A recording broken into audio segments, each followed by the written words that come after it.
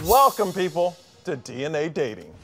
They take your DNA and they help you find potential partners. So what is DNA dating? DNA dating is using a company called instantchemistry.com to find a mate using a cheek swab saliva test. Holy crap, that's a lot of saliva. Which sounds weird because usually you don't exchange your DNA until about the third date.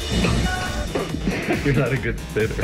That can predict hot sex and a long-term stable relationship. I got stuck on hot sex. I don't know why. So just ship that saliva off for testing and wait for DNA results. Relationship expert Dr. Wendy Walsh says it's our genes that hold the answer to everlasting love.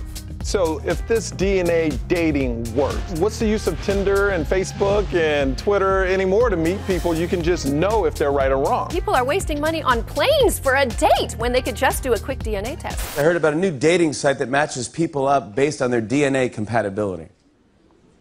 Then people in West Virginia said, so we've been doing that for years. Walsh says it's our personal sense that really hold the key to physical attraction.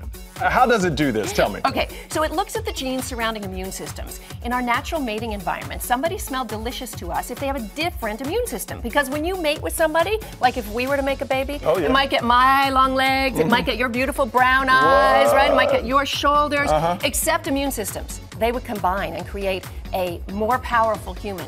So we're designed to sniff out that person. ABC's Nightline put two current couples to the test. Was their relationship destined for greatness or DNA does? 98% genetic compatibility? That's a little creepy. I agree. That is crazy. Oof.